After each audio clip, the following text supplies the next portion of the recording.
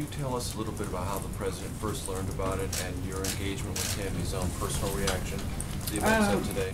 He also said in the Oval he might spend more than a day in Las Vegas. Was he referring to a couple of days there? We're still finalizing the details of the travel that'll take place. We know for sure that he'll be there on Wednesday, and beyond that, we'll keep you guys posted as those arrangements are finalized.